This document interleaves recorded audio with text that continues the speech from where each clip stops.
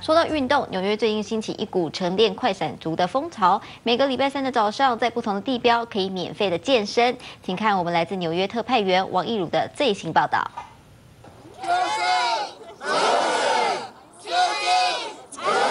11月计划是纽约现在最潮的快闪族，每个礼拜三早上在纽约不同的地标集合，一起做晨间的健身锻炼。谁说健身一定要到健身房呢？看看这些纽约的晨练快闪族，任何的公共设施呢，都可以成为他们专业的健身器材。纽约一般1小时的健身教练课程要收费1000块台币，但在这里不但免费，还可以交朋友。19 different cities across North America with almost like 3,000 people working out on any given Wednesday.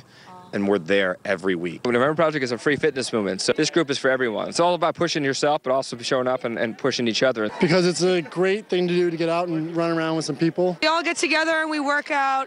It's a free fitness movement. They come here maybe to get fitter, but then they leave with more community, more friends, and more fun. The November Project and you'll get this body.